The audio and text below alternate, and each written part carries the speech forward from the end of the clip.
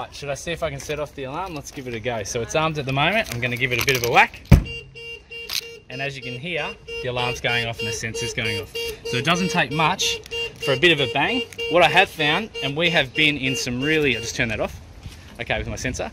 We have been in some really windy locations and that hasn't set off the sensor. So it's not wind, it takes a big bang, a big crash, and then the WiTi alarm goes off, alerting everyone that your van's under attack.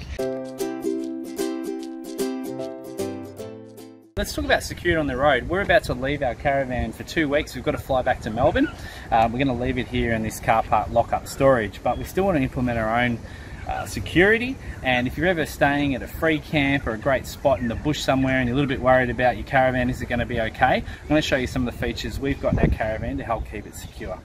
It starts with this, a bright yellow hitch lock, and this is a Malenko hitch lock, $100 odd, something like that. And this has a lock on the top where I have the key, and I keep it on my key ring. And what you simply do is you come over here and have a look. Undoes, and we place this up into the tow ball. Put our chains through, so it locks our chains through, makes it harder to skull drag on out. And we place that over the top. This is then locked. And then we've got our tow hitch lock. Now I think of that as our visible security.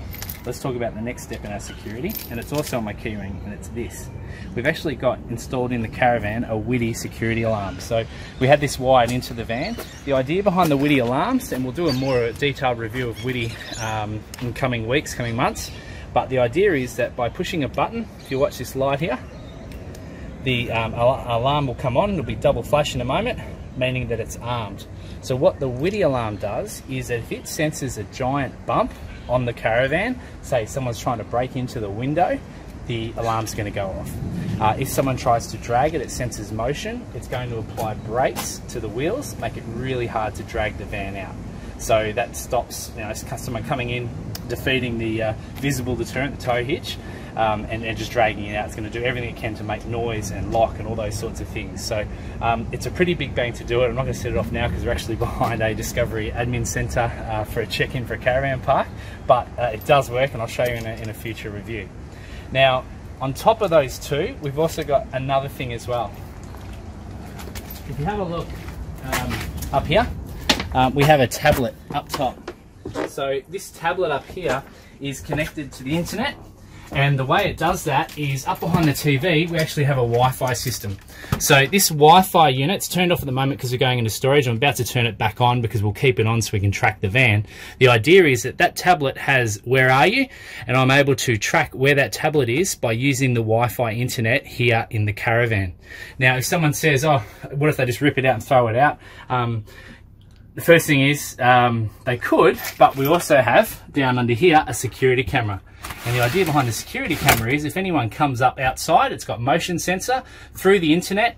Once the WiTi alarm goes off, the sensor will then send me an email and a message and let me know that someone's broken into the van. So it's triple protection. Let's come outside. I'm just going to tell you how it all works in system.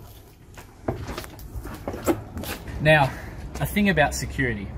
You're really defending against, there's really three criminals that are out there that are going to try to take your van. There's the opportunists, there's the amateurs, and then there's the professionals. The professionals are going to take your van. It actually doesn't matter what you do, they're going to steal your van. They're just going to come in, they're going to disable whatever system you got and take off. The opportunists are people who come in and they're going to see your caravan and think, oh, I'm going to pinch that. The idea behind that is the visual deterrent on the hitch lock, so we're able to stop someone just hooking up and taking off with their van, and then the alarm and the brakes applying as well. Finally, there's the amateurs, and the amateurs are going to come along and maybe try to drill and get in there and try to open up your hitch lock, and they do that, and then you've got the alarm going off, we've got the sensors, we can see the camera, we can see what's going on, so we know the van's under attack. The first two, you're preventing them with visual deterrents, alarms, scaring them off, making it too hard, but always remember, professionals are going to take your van. That's why insurance is important, that's why we've got a good insurance policy, but all these things in unison help keep our caravan protected. Right, so we have locked up the caravan, and where we're going next, a bit of a hint, is actually happening right above us right now. We're going back somewhere we're pretty familiar with. We're off to Melbourne.